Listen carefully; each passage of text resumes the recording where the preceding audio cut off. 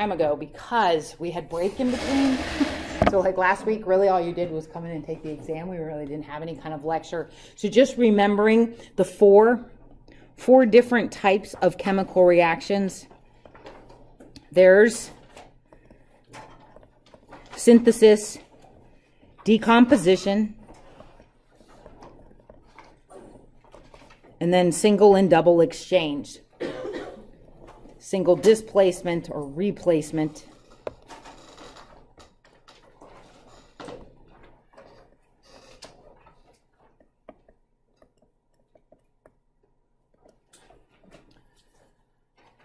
So find a synthesis, like just which reaction in the list is a synthesis reaction.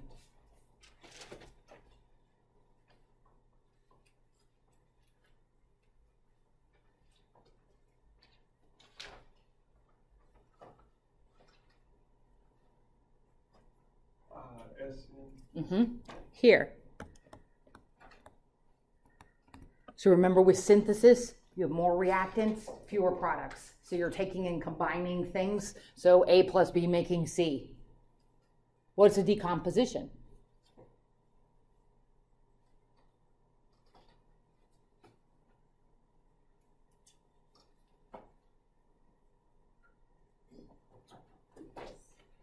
The second one. So the second one is a decomposition because you have more products, fewer reactants, and so you're starting off with something and splitting it. So you're making smaller pieces from the starting material. Single displacement and double displacement are when you have swapping. So there's the same number of reactants and products on both sides. Single replacement is when you take an element in a compound and you make a new element in a different compound. So do you see one of those?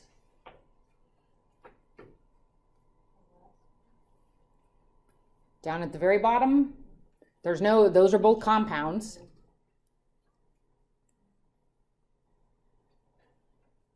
An element in a compound. The first one. So the first one is a single. Start off with chlorine and water. And can you see that the hydrogen ends up paired with the chlorine at the end, leaving oxygen by itself? Double displacement, the example with that one is where you have two compounds and then they swap partners, so you get two new compounds. But still, two make two. You see one of those. Okay, the last one, the fourth one, both of those.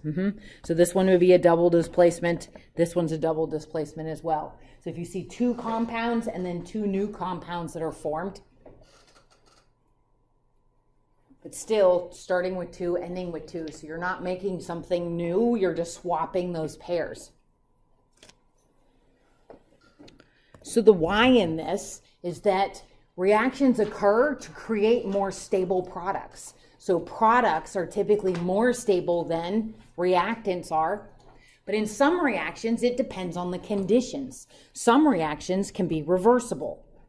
So reversible means that you can have the forward reactants, so the reactants become products, but then there's occasions where the products then combine or reform those reactants. So the way that you'll usually see this drawn is it kind of looks like an equal signs with like arrows pointing in both directions. I don't have a font for that, but that's what it typically looks like.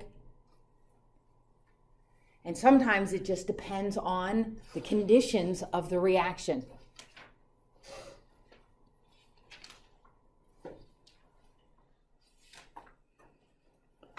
We're going to talk about a reversible reaction. We're going to talk about hydrolysis and condensation. This kind of goes back to the banana lab where we said that plants build polysaccharides and then break them down in ripening. So in building the banana, you're linking things together, but then when the banana ripens, those large polysaccharides break down into sugars. As the banana gets softer, turns yellow, gets sweeter. That's reversible. So that's where you can have reactions going in one direction or the other direction depending on the conditions of the reactants. So a sort of special reaction is one that's called combustion. So combustion occurs when you take an organic molecule, so remember organic means it has carbon. So it needs to be a carbon-containing molecule. It gets combined with oxygen. When combustion occurs, this is very exothermic. So the first one, this is methane. So remember, methane is like natural gas. So if you have a gas heater, it uses methane. If you have city gas, that gets piped in, and the gas pack furnace puts the gas together, ignites it with oxygen, burns it, makes carbon dioxide and water and lots of heat. And that heat, then there's a blower that blows all that heat into the house. If it is what they call complete combustion,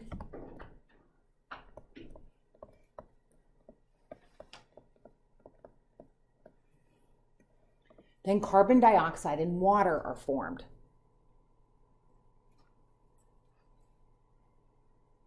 So you take an organic molecule,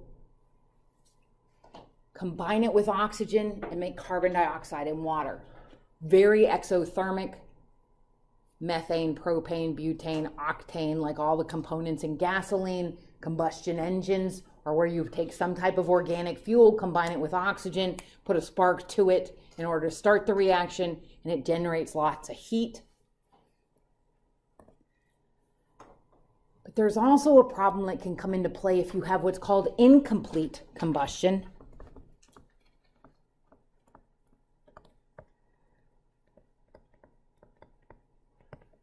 In incomplete combustion, you don't have enough oxygen. So the oxygen to fuel ratio is not balanced. So you can't completely burn the fuel. In fact, when you look at a Bic lighter, that yellow flame is actually incomplete combustion, because if it's complete combustion, it would be a blue flame, like a really light blue flame. So that's kind of what you go for if you have a gas stove and you go light your gas stove. You don't want to have big yellow lapping flames off of the burner. You want to like lower it so that you get it to light blue all around the base of the burner. That's complete combustion. So when you see yellow and lappy kind of like flickering flames like candlelight, that's incomplete combustion.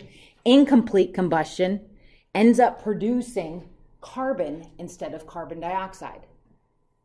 So carbon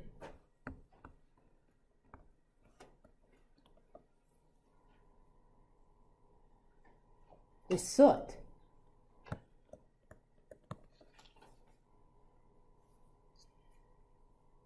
When you burn wood, wood burns faster than like most of your other organic fuels like methane and so there you're going to get the fireplace, the yellow flames of a wood fire. But that's going to generate carbon particles. Those carbon particles rise in that heat that's coming off, goes up into the chimney, but then begins to coat the inside of the chimney. So if you use wood as a main source of heat, then it's required that every year, what do? That carbon keeps on building up and building up. That's a fire risk. So you have to clean the chimney, make sure that that gets cleaned out regularly to remove the soot. So if this builds up, this can end up leading to a chimney fire. Because it's really like small little teeny tiny particles of fuel begin coating the inside walls of the chimney. So you build a roaring fire and it'll actually ignite those particles of soot.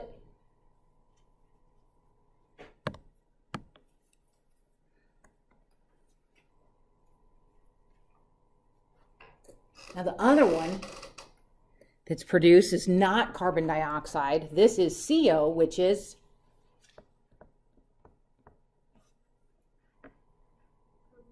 carbon monoxide, right? Instead of CO2, carbon monoxide. This is an odorless, colorless gas.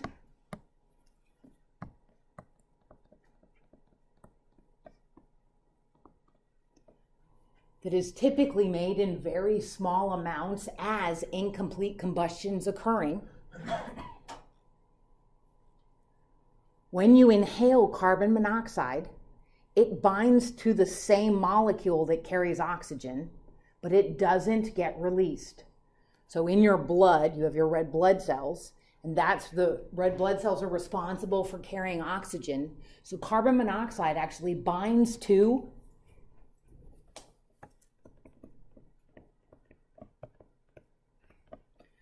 red blood cells, and it blocks oxygen from being able to bind.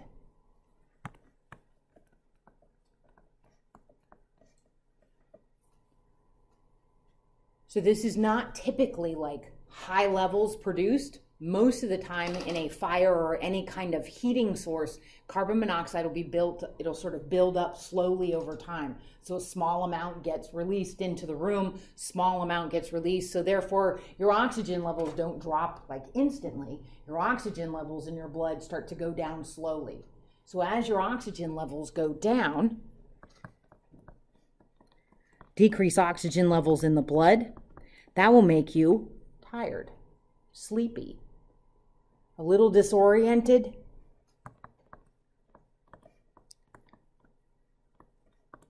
So you may not even notice it because it's not something that happens in minutes. This usually happens over hours.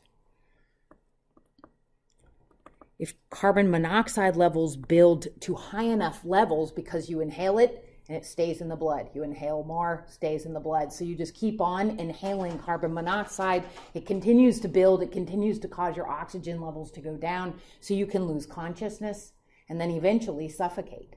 So it would be the same thing as not getting any more oxygen because this carbon monoxide is blocking this.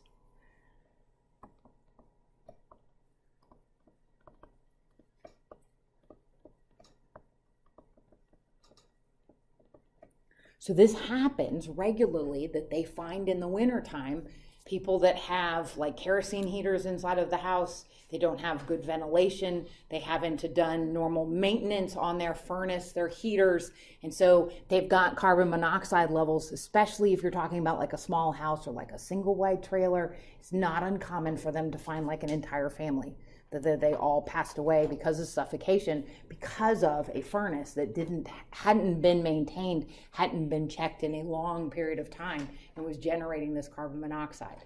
So both of these happen if there's not enough oxygen. The carbon can be a fire hazard, but the carbon monoxide can really be toxic. Even after that patient is taken out of that environment, they still have to be given higher levels of oxygen. There's other techniques that they have to use to try and get that carbon monoxide out of the blood because it like sticks to the red blood cells. It's absorbed and it sticks to the hemoglobin molecules in the red blood cells, and it sticks tighter than oxygen can. So it doesn't want to come off. So it stays there really tight. But those are two big issues. Combustion, though, is not a reversible reaction, right? So when you take fuel and you burn it with oxygen, it becomes carbon dioxide and water. You can't reform, so it's not going to naturally, spontaneously reform. Some other reactions that have changes are oxidation and reduction reactions. So oxidation and reduction, this is always when you have an exchange that occurs between reactants. So it could be changes in electrons. So remember when we said that you have, when you form sodium chloride, when you make a salt, the sodium has the electron and it transfers its electron to the chlorine. So in that, whatever loses its electrons, that gets oxidized. So they always say LEO. If you lose electrons, that's oxidation. Metals always lose electrons when they form an ionic compound because they're always going to lose their electrons. So the metals always get oxidized.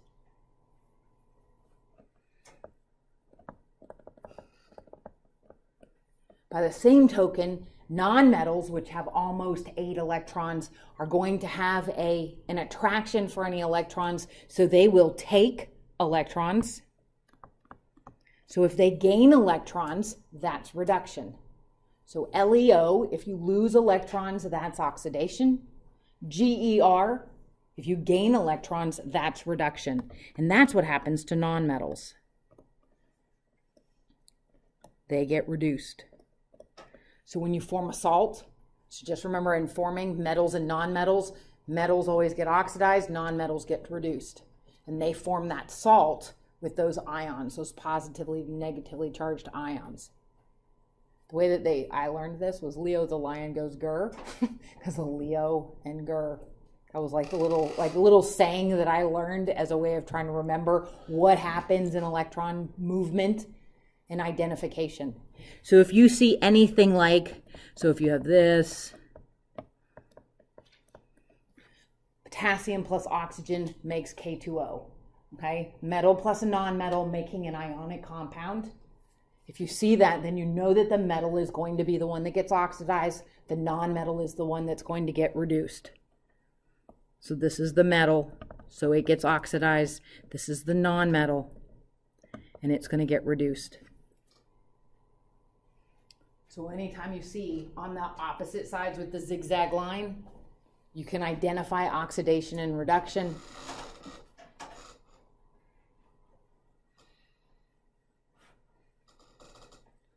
So the term oxidation came from the fact that oftentimes it's actually seen as a change in the amount of oxygen a substance has.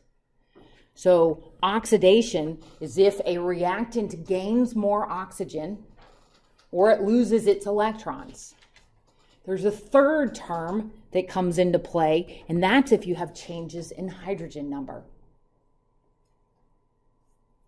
So all three of these can be seen with oxidation. Sometimes you'll see two, sometimes you'll only see one of those. Gaining oxygen, so always think like if something gains oxygen, it's oxidized. Losing electrons like metals, when they become those positively charged ions, that's getting oxidized. And then we'll talk about hydrogen and changes that can occur between molecules in a reaction where hydrogens get swapped from one molecule over to another. So we're either having kind of like transferring electrons, transferring oxygen, or transferring hydrogen. And then reduction is the opposite. So whatever gets oxidized, the other thing's going to get reduced. So reduction is if you lose oxygen, and so oxidation is if you gain oxygen. So reduction is the one that loses the oxygen. Or it could be a gain of electrons like the nonmetals get. And you can see it if there is a gain of hydrogen by one substance from another. Whatever gains hydrogen is going to get reduced. So reduced in reduction, oxidized in oxidation, same terminology. So let me give you some examples. Okay, so this is the example of forming an ionic compound. So if you look at the periodic table, remember that when you're looking at an ionic compound, you've always got the zigzag line. So you're always talking about having metal and a nonmetal. So if you see that, metal and the nonmetal, metal is always oxidized, nonmetal is always reduced, because the metal is always going to lose its electrons, the nonmetal is always going to gain them. So in this one, find V. Do you see V on the periodic table? Atomic number what? 23. Yeah, so C23. So it's over in that transition list. Anywhere to the left of the zigzag line lets you know that this is a metal. And then O2, oxygen's to the right of the zigzag line. So this is your So if you see a metal and a nonmetal, the metal is always going to lose its electrons. If it loses electrons, that means it gets oxidized. Oxygen is going to gain those electrons. They're going to get transferred in order to form the ionic compound. So it is reduced. So the second one, this is showing changes in oxygen content. So if we look at this, so if we look at C2H6,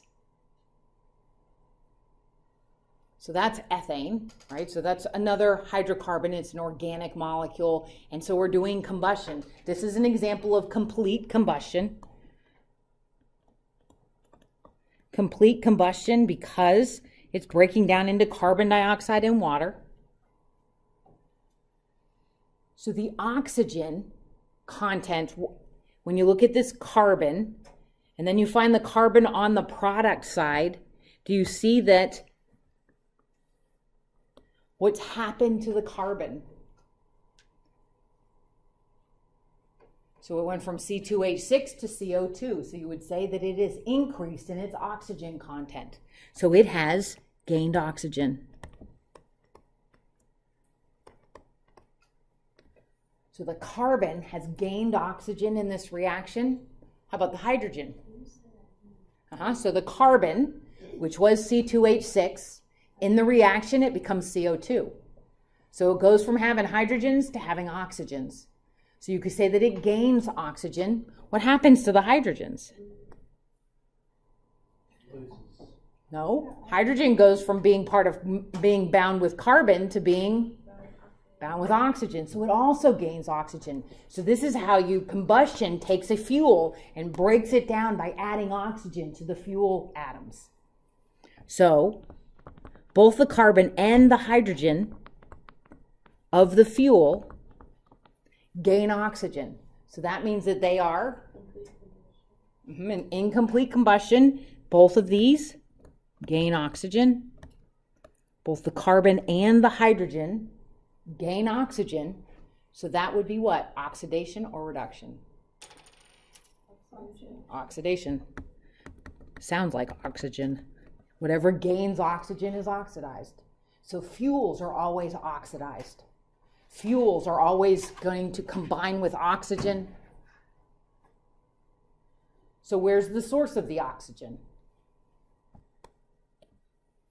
The O2, right? So the O2 is the source of the oxygen. And so the O2 passes oxygen to the fuel. So that oxygen, O2, gets reduced. Goes from being just an independent oxygen molecule to now being combined with carbon and hydrogen. So in the burning of fuels, the fuels will get oxidized and the oxygen is the source of that oxygen. The oxygen then gets reduced. It's this last one. So in this one, this is a single displacement. So can you see that you have an element in a compound and then a new element in a compound? So iron oxide, what happens to the iron? Lost oxygen. Okay, so if you look at it as a reactant, follow it to see what happens. So the iron loses oxygen. What about the hydrogen? That's where it goes. So you would say that the iron is what?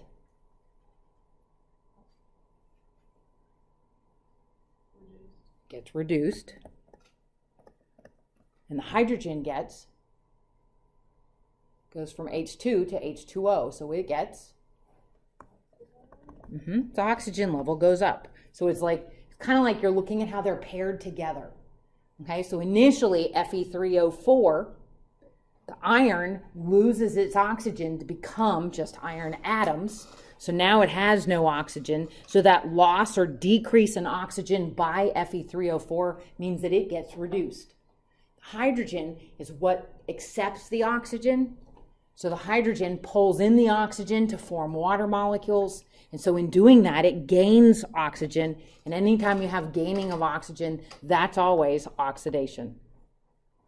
So is that an incomplete combustion? That's not a combustion at all. So in order for it to be combustion, it has to be a fuel, an organic molecule, combining with oxygen and making some kind of like carbon dioxide and water, if it's complete. So in this one, this is really just like it's swapping of oxygen that can occur. The opposite happens, like that's really the rusting of your tools. You leave your tools out and your iron in your shovel or in the nail, if it gets wet, it combines with the oxygen in the water and it'll form rust, which is Fe3O4. So this is sort of a reverse of that reaction.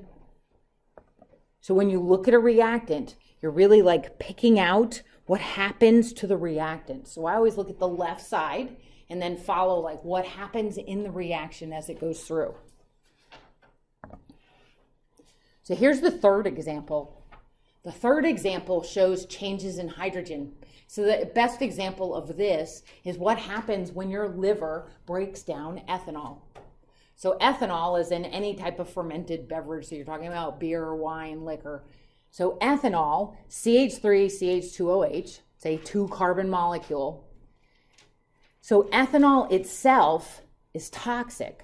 So ethanol, if it stays in the blood, will cause damage to cells. So your liver's job is a big filter. So it detoxifies, and it does it by using an enzyme. So remember last time we were talking about enzymes.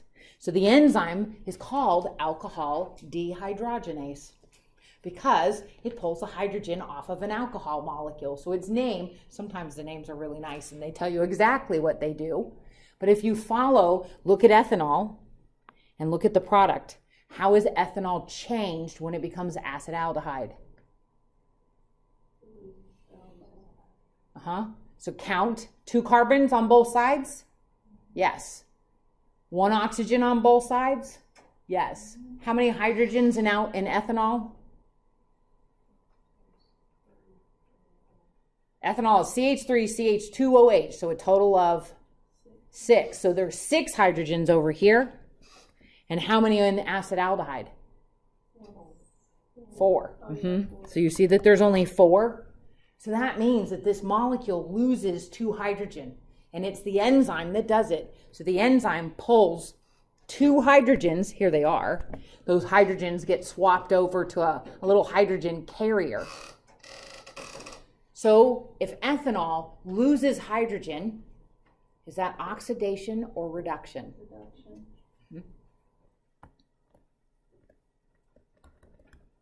And the NAD is the one that gains. Wait, we have the opposite. So look back. When you gain oxygen, if you gain oxygen, that's oxidation. If you lose hydrogen, so that's what happens to the ethanol. So the ethanol, this is oxidation. It loses hydrogen. Losing electrons or losing hydrogen is oxidation. And this NADH, this little carrier, this is the one that ends up getting reduced because it takes those hydrogens on. Acetaldehyde can actually be broken down and used as energy. So your cells can actually get some use out of it. Ethanol by itself is toxic. So this is why the liver has specialized cells called hepatocytes that actually pull in alcohol and do this. The rate that they do it is also sort of like there's only so much. So if you have a glass of wine, alcohol gets absorbed through the lining in your stomach, so it ends up getting absorbed pretty quickly. So then it's in the blood, and then as the blood filters through the liver, the hepatocytes, which are liver cells, they pull the ethanol out, they pull those hydrogens off, they oxidize it, and then that acetaldehyde can be used by other cells. And they just do this.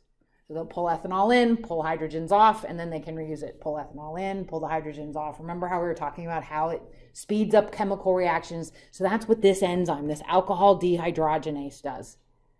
As long as alcohol levels in the blood are not too high, your liver cells can keep up. But they can only do this. There is like a limit. So they can't go but so fast. They're going to bring it in, they're going to help break it down, and then they can do it over and over and over again. So when people have high levels of alcohol in the blood, then the enzymes can't keep up. So they can't keep up, and that means that those liver cells are then exposed to ethanol for prolonged periods of time, and they begin to die. And that's what cirrhosis is. So cirrhosis is because of chronic high levels of ethanol exposure. Those hepatocytes, the enzymes can't keep up. They die and convert to scar tissue. And if you look at a cirrhotic liver, it really is like shrunken and it's hard. It has like little knots all over the surface of it, and that's all scar tissue. So it goes from being, if you've ever seen liver, like calf's liver, like in the grocery store, it's super dark red. It's a big blood filter. Super dark red, but it's really soft and sort of flexible before you cook it. But what happens with somebody that has cirrhosis is that liver starts to shrink and it starts to get these hard scar tissue pieces in it. And then what's going to happen in terms of filtering? It's not going to filter very well because you've like scarred up the filters, and so it's not able to do it as well. So that means that ethanol levels in somebody that's the chronic alcohol abuser, ethanol levels stay higher, longer, and cause more and more progressive damage. Unfortunately, alcohol dehydrogenase in your liver can't tell the difference between ethanol and methanol. So ethanol is called grain alcohol because you get it from fermenting grains, from fermenting sugars. Methanol, this is called wood alcohol. Methanol is a really good solvent. Okay, so you can use it because it'll like dissolve paints, and you can use it as a thinner for some of your oil-based paints, that type of thing. So it has, because it has that OH, it has some polarity, but it's a good, has this ability to interact with different molecules, especially in like cleaning things off, trying to like remove a lot of greases and that type of thing. So you can make it, it's pretty cheap. All you have to do is take wood and like soak it, and then you add some yeast to it, and they'll take the wood and make methanol from it. But if you drink this, alcohol dehydrogenase in the liver can't tell the difference between ethanol and methanol. They're really only different by one carbon, one CH3 extra. And so if methanol is in the blood, then the liver cells begin to pull it out of the blood, and the alcohol dehydrogenase, you see that it pulls off 2 of the 4 hydrogens. So methanol is CH3OH, 4 hydrogens, and it converts it to this. So what is that? Yeah, where have you seen that? What they embalm. So this is embalming fluid.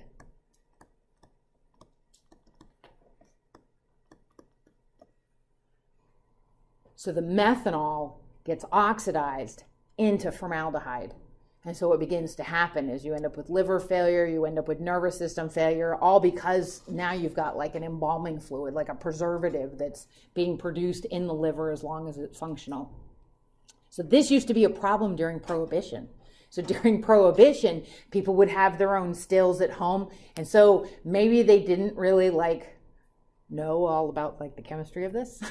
And so instead of just using pure grain like corn and making your mash from that in order to do fermentation, they may end up with wood products that would get added in. People that were selling bootleg alcohol would actually spike their ethanol with methanol because it was so cheap. So you could take and like mix some of it in. So you're always worried about like this whole health issue that was going along, all because of the fact that alcohol dehydrogenase doesn't care which one it is. It does both. It'll break both of them down. It'll oxidize both of them, but can cause a lot of problems in the meantime. Okay, so in looking at this in oxidation, this is what you're going to see. If you have a metal as the reactant, then you know it's going to lose electrons.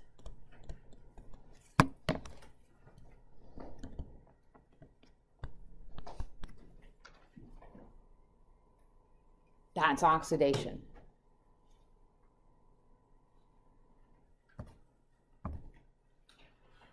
If you have a fuel, so whenever you see fuels in combustion, then you know that that fuel is going to get oxidized.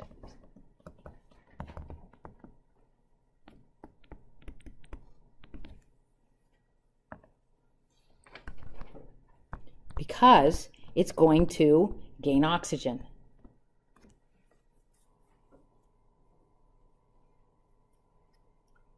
And then in the last one, in single replacement or single displacement types of reactions,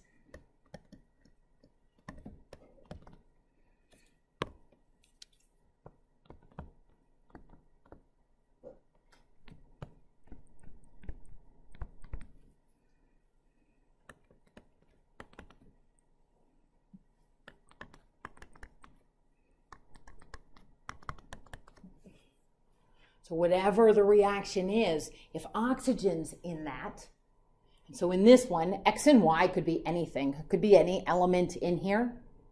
So in the first one, you see that X is combined with oxygen, but in the second one, you see that oxygen got swapped over to Y. So here, you would say that X loses oxygen, you would say that Y gains oxygen. So in a single replacement, this is the most common time that you'll see, is you'll have like a metal in a compound, and then it'll swap and you'll get a new metal in a different compound. If oxygen's the one that's getting swapped back and forth, that's an oxidation reduction reaction. So which one of those is getting oxidized? Is the X or the Y? Y. So see how the Y on the left becomes YO? So the Y is the one is gaining oxygen. So that's what you can look for.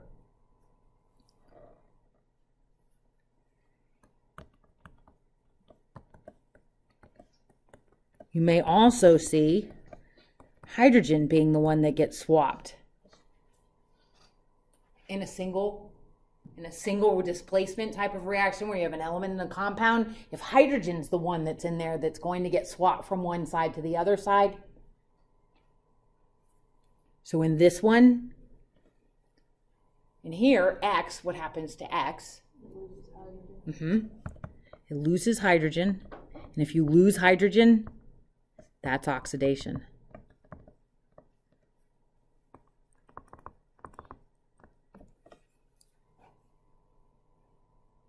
So look, if you look at a reaction, and these will really be like the three examples that I'll give you, is it'll be like a single displacement, and either oxygen's getting swapped between them or hydrogen will get swapped between them, or it's a combustion, or it's just forming a salt, an ionic compound.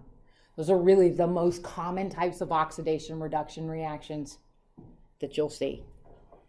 So then on the opposite side, so let's change the color, looking at those above reduction. So if it's reduction, when looking at metals and nonmetals, what gets reduced? It's that nonmetal. So if the nonmetal as the reactant, it is going to gain electrons. That's reduction. So that's when you form the ionic compound. Sodium plus chlorine makes sodium chloride. Metal plus a nonmetal makes that ionic compound. So the nonmetal is going to get reduced. In a combustion reaction, what's the source of the oxygen? As we said, fuels, they gain the oxygen. So the other reactant is always just O2, right? So it's a fuel plus oxygen to make carbon dioxide and water. So this is the source of the oxygen for the fuel to help break it down, releasing the chemical energy in the organic fuel. So the oxygen gets reduced in a combustion reaction. The fuel always gets oxidized. And then looking at those two single displacement reactions above, what happens to XO to X? So it loses oxygen. That is reduced. And what about the one at the bottom? So Y goes to HY. So Y gains hydrogen. And that's reduction. So we'll do some more examples of these. Not every reaction's an oxidation reduction. These are really like the three best examples. The forming an ionic compound, combustion reactions, and then the single displacement reactions. We'll go through more of them just to kind of practice and pick them out. So this one, Mg plus N2 makes Mg3N2. So one, you see it's a synthesis reaction, right? So it's synthesis, it's not combustion. So magnesium is where? It's a metal. Nitrogen is non-metal. So remember, if you look at the reaction, if it's synthesis, and you see metal and non-metal, then you know that this is going to involve transfer of electrons. So what gets oxidized? No. What gets reduced? Hydrogen. Okay? So look at the second one, single displacement. Calcium plus water makes calcium oxide and hydrogen. So what happens to the calcium? It gains oxygen. So that means it is oxidized. So you look at the starting material and then look at what happens to it in the reaction. So do you see that calcium is now calcium oxide? So calcium has gained oxygen, calcium is oxidized. That means that the source of the oxygen must come from from the water. Okay, so notice here, H2O then ends up being just H2. So that means the water loses the oxygen. So that means it is reduced. So they're always like paired together. So you look at the two reactants and figure out, okay, what gets swapped? Do we get a swapping of electrons, a swapping of hydrogen, or a swapping of oxygen? So what happened in this one happens to chlorine. It gains hydrogen. Yep, so that means, yeah. So losing electrons, losing hydrogen, that's oxidation. Okay, so remember it goes along, hydrogens go along with electrons. Losing electrons, losing hydrogen, or gaining oxygen is oxidation. So this one, the chlorine, gains hydrogen, so that means it is reduced. The water loses hydrogen, so it is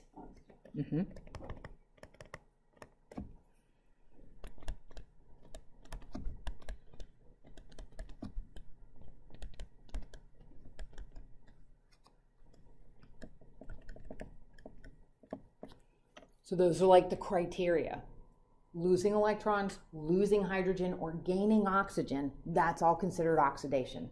So therefore, reduction's the opposite. Reduction is going to be gaining electrons, gaining hydrogen, or losing oxygen. So what about this one?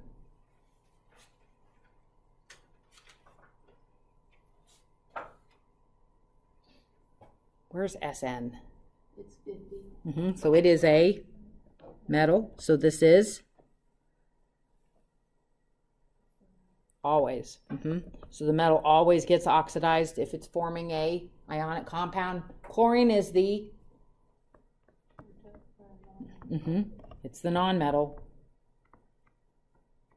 and gets reduced. So this is like we're looking at the reactants and just saying how do they swap electrons, hydrogen, or oxygen in a reaction.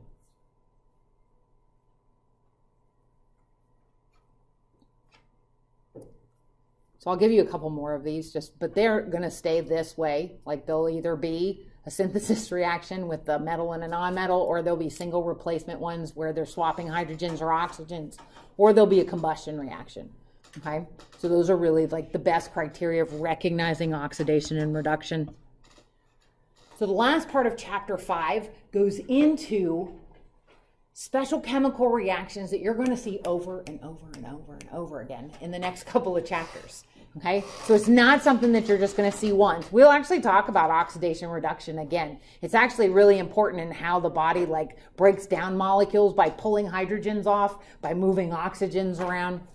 But in this, when you have condensation in hydrolysis, this is the primary way that you either make molecules or you break them down.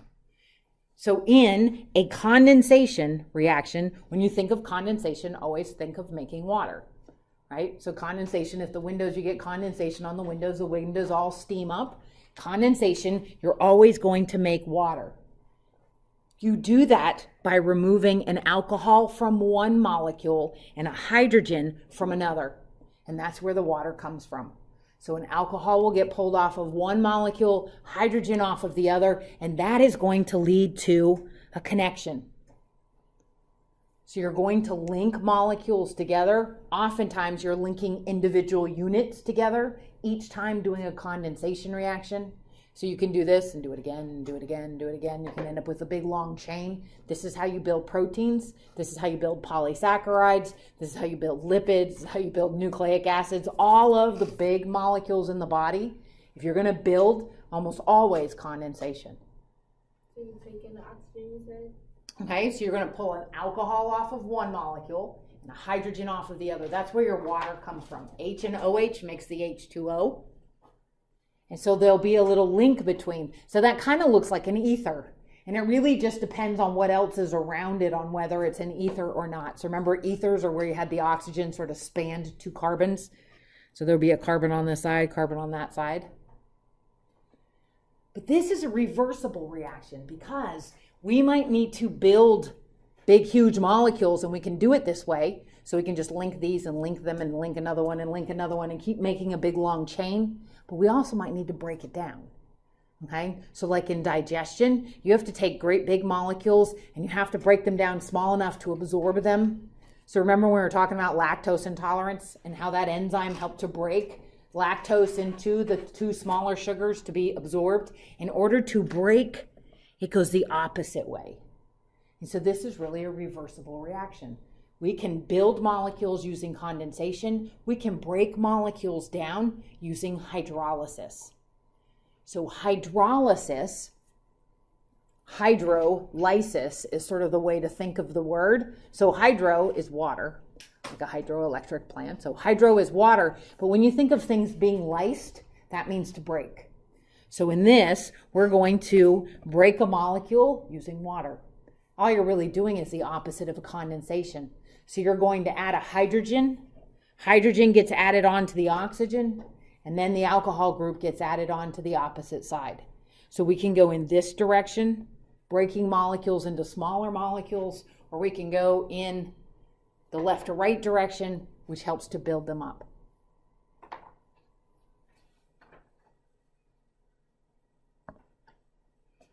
There's their example. So their example is actually how you can form an energy molecule in the body called ATP. And the way that you build ATP is you have to take a molecule called ADP and you have to use condensation. Here is the alcohol, and there's hydrogens that are taken out of the surrounding area, and that's used to do this link, to build this connection, putting an extra phosphate onto the molecule, making it bigger, giving it more energy. So ATP, they call it the universal energy molecule in the cell. So you have to take energy to do this. So here, energy has to go in. But when you have ATP, you can use that as energy in order to power the cell to do other things. So in that case, when you're going the other direction, that energy gets released. So we'll talk a little more about that in chapter 12. It'll be a while. But we'll talk about this in chapter 6, because this is how you link your monosaccharides into disaccharides into the polysaccharides. The last kind of common reaction that occurs are what they call addition reactions. So in this one, an addition reaction is really when you're just adding atoms to break a double bond. So here is a double bond. We can add a molecule and break this link. So remember that carbon has 4 covalent bonds. So in this one, can you see there's 1, 2, 3, 4. So that carbon has 4. The carbon on the right also has its 1, 2, and then 3, 4 is the double bond. Carbon always has four covalent bonds. But we can take that double bond and break it and be able to add atoms to the molecule in this addition reaction. So you see in this one, you just go from having a double bond to having a single bond, and that means that you're going to be able to add 2 atoms, 1 to either side of the double bond. And this happens because double bonds are a little more reactive than single bonds. Double bonds are a little less stable. So it's actually like it's encouraged to form all single bonds. The molecule's a little more stable. So that double bond will break before any of the single bonds will.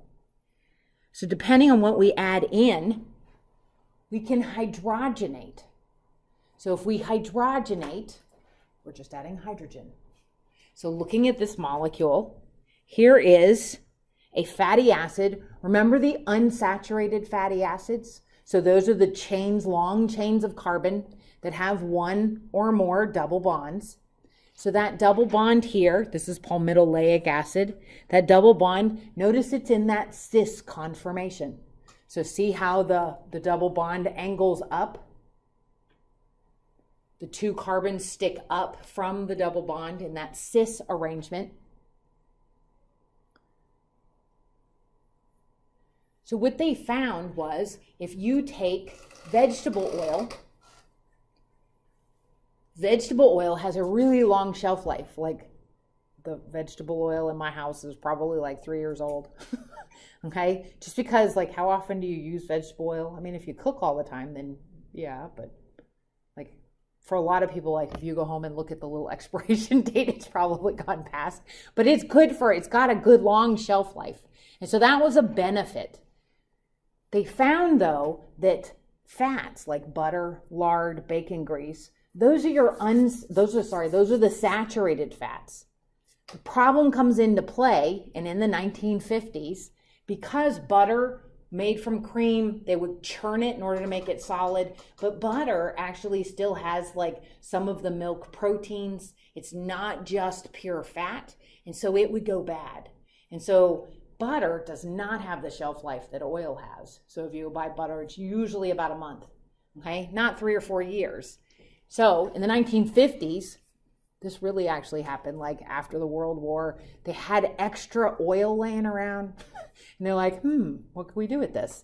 And so they decided to try to hydrogenate it. So they can take an oil and break this bond. Because if they break the bond, it will make it a saturated fat. And remember, saturated fats line up nice and tight. They pack in and they can become solid at room temperature. That's what margarine, Crisco, partially hydrogenated vegetable oils like the I can't believe it's not butter tub, that is made by doing this process. So you take an oil, you add hydrogen. It typically has to have a catalyst. What do we say catalysts do? They speed up chemical reactions. So platinum is the catalyst. Platinum just helps to bring the molecules together, the hydrogen and the oil together, helps to push them together and break that bond. Hydrogen gets added on this side, hydrogen gets added on that side, and it converts the double bond to just a single bond. So if you look at the one down at the bottom, there's the broke single bond, and then you would just redraw it looking like a normal straight zigzag. So you have the oil that's liquid at room temperature. Once it gets hydrogenated, it becomes a solid. And they found if they could partially hydrogenate, they could make soft solids. So you know that's like your spreadable margarine. They don't hydrogenate it completely because you know butter, when you take it out of the refrigerator and you try to cut it, if it's really cold, it's really hard. And then you put it on your toast and what happens? I like tear my toast all to pieces trying to spread it out. If I use cold butter, so most people I know that use butter, they just leave it out all the time. But if you don't use it a lot, it'll start getting kind of funky, kind of tart tasting, because it'll start going bad if you don't keep it refrigerated. So this is where this came about. So in the 1950s, margarine came out. Crisco came out. They could add butter flavoring to these molecules so that it would have a butter flavor, so that it wouldn't taste just like solid grease that you were like putting on your toast. It would have a butter flavor, and it really took off. And it had this really long shelf life. So you can put Crisco, like Crisco in the tub, like that can be there for like decades, like lasts forever. All it is just oil that has had the double bonds broken. When they started ramping up this production, they came into a problem.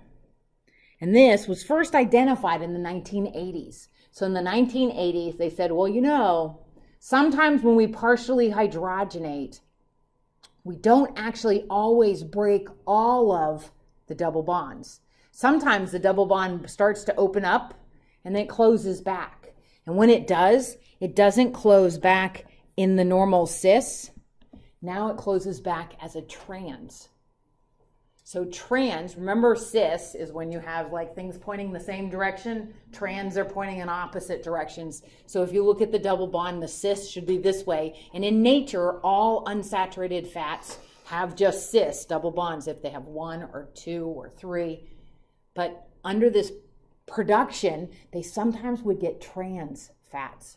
They started doing more and more research about trans fats because Remember enzymes. So enzymes help in the breakdown of this. Like in the processing of these foods, after you eat them, they get brought into the bloodstream and then they get processed. So they have yet to find any enzyme that the body makes that can actually break trans double bonds because of the shape.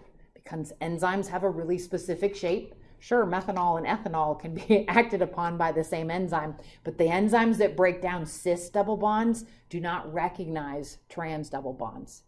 So they found there was correlation with an increased risk in coronary artery disease. So your coronary arteries are the blood vessels that supply blood to your heart. So the coronary arteries. So here's like normal. That's the normal coronary blood vessel. It looks like a tube. Blood flows through smaller and smaller little branches, and eventually then forms capillaries to supply oxygen and nutrients to your heart muscle. But if it begins to build this, they call it plaque. So you start to see plaque build up, and they have seen that hydrogenated oils have an increased risk of increasing plaque buildup. So high levels of that in the diet, they've like gone back and forth, back and forth. So finally, there was enough evidence that the FDA in 2013 said, okay, no more trans fats. And so food manufacturers were like, why? Because if they use Crisco or they use margarine to make a cookie or a cracker that they're going to package, it will have 3 times the shelf life than if they use butter, because butter doesn't have a really long shelf life.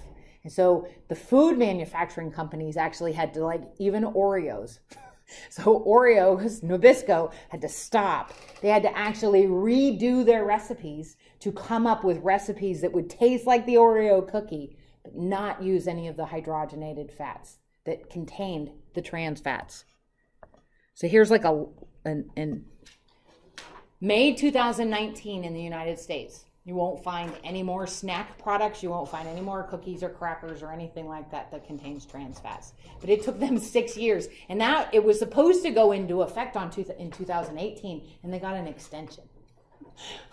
But you shouldn't find it. And you'll still see no trans fats. You'll still see that like on labels, but now there really should be no trans fats. All they really had to do is they just had to do a couple extra steps to make sure that cis double bonds either stay cis double bonds or break down into single bonds. And that way you don't end up with any of the trans fats that are present. So there's some of the things like the Pillsbury biscuits, all of your cookies, and it really was the prepackaged types of snack food were really the ones that were the culprits. The sort of convenience foods. Rice Krispie had a problem with that. The Rice Krispie treats. Yeah. And people actually were like, these don't taste the same. So they like had to keep going back and like retooling the recipe to try and get it so that it tastes like the ones with the trans fats did, because people didn't like it. But really a big benefit of being able to use your hydrogenated oils, shelf life is so much longer. So if you use butter versus using Crisco or margarine, shelf life is going to be a whole lot longer. And it is, with all the little flavorings and stuff that they add, for the most part, has the same flavor. So that is hydrogenation. You can see this. Hydrogenation has hydrogen in the word.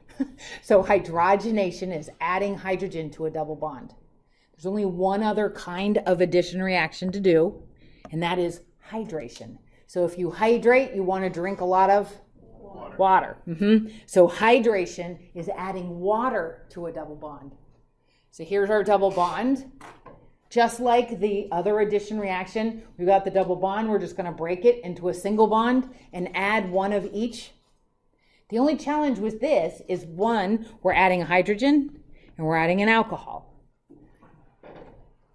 So is it random, or do you always put like the hydrogen on the left and the alcohol on the right? There's actually a rule. You will always add the hydrogen to the carbon of the double bond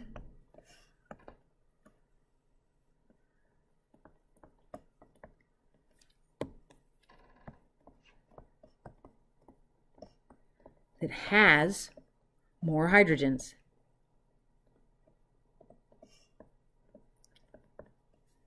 So you add the hydrogen to the side of the double bond where there's more hydrogens.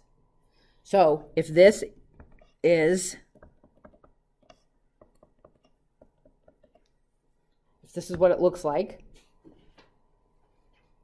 So when you go to add, if you're going to go and hydrate, you're going to add the hydrogen to which side, the left or the right? So you look at this carbon, how many hydrogens does it have? Just one connected, and then this carbon has 2. So that means I'd add a hydrogen here. So the alcohol goes to this side. So there was a guy that spent an awful lot his entire professional life studying this and doing all different kinds of hydration reactions and trying to determine if it was random. Like, how do you know where the alcohol goes? How do you know where the hydrogen goes? And that's what he discovered, is that in all these reactions, no matter what type of double bond, what other groups were attached, it would always be that the hydrogen went onto the carbon that had more hydrogens directly connected to it. So in this one, the left carbon, it only has 1 hydrogen. But this one, it has 2. So you'd put the hydrogen on that right side. So the guy that did all of this, his name was Markovnikov, a Russian chemist. So he got to name it. He got something ruled after him. So you can see in this one. So the double bond, you look at the carbon on either side of the double bond. And that's really all you're just going to compare is how many hydrogens on this one, how many hydrogens on this one. And it's the hydrogens directly connected. Like, you don't care that there's hydrogens on this carbon because that's out there. Okay, it's the ones directly connected. So because this has 2 hydrogens, I'm going to add a hydrogen to the right side. And that means the alcohol goes on the opposite one. Pretty simple rule. Not too bad.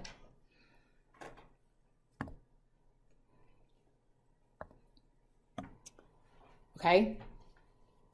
Wait, I had another one. Yeah. So look at those last 2. Talk about the other ones next time. The last 2. Okay. So in this one, what are the products of hydrolysis?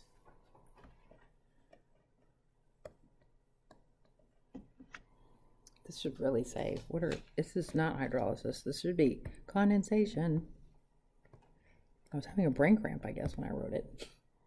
What are the products of condensation? So one thing I know I'm going to make with condensation is going to make what? Water. So that's one of them. So in this, oh, no, sorry. It is. Sorry. It is hydrolysis. So I clearly wasn't having the brain cramp that I had. So hydrolysis is using water. And I'm going to break this bond. So this right here, this is the ester. That is an ester link. And that's sort of like where that oxygen is. That's the weakest spot. All of the others are just carbons connected to other carbons. But where that oxygen is, I'm going to add water. So I can add a hydrogen and I can add an alcohol. So I'm going to do it right here. So to that oxygen of the ester, I will add the hydrogen, and to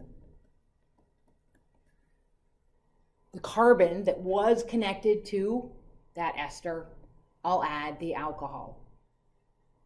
So this is, like, we'll actually do this in soap making later in the semester. But what you end up with is over on this side, CH3, CH2, OH. So that's this part over on the left. And then over on this opposite side, there's a CH3 on this end, then a C with the double bond oxygen. So that's this part. And then connected is a OH. So it just split the molecule here in hydrolysis. We took one, split it in that ester, using water to break it. So on a test, I won't ask you to write the products, but if I gave you that reaction, like you should be able to look at it and go, well, that's a hydrolysis. Like I used water and ended up making 2 molecules. Okay, I took a big molecule, used water to split it in half. What about the last one? What are the products of hydration? So I want to add water. Okay, so look here and look here. All right, so those are the carbons with the 2 on either side of the double bond. Am I going to add the hydrogen to the left or the right? How many hydrogens on this one? How many hydrogens on that one? So, which side? So I'm going to add a hydrogen here, and so what's going to go on that side? The alcohol, the OH. So it would be CH3, CH. OH, and then like really CH3. So that right side would have the hydrogen added. That's a hydration reaction.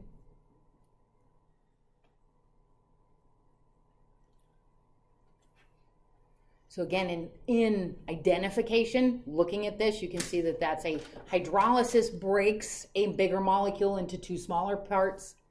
Hydration is breaking that double bond by adding a hydrogen and an alcohol. And when you do that, you would always add your hydrogen to the side of the double bond where there's more hydrogens. So I'll have more of those. This finishes chapter 5. So next time we're going to start talking about chapter 6, carbohydrates. And these move along pretty fast because it's kind of like theory stuff. It's not like so much of the math. But I'll have more oxidation reduction examples for you next time. Also identification of hydration, hydrolysis, condensation, and hydrogenation. So I'll give you some more examples of those so that you could pick them out. And that's really, you won't have to write the products out, but you should be able to identify from looking at it that that's what's happening.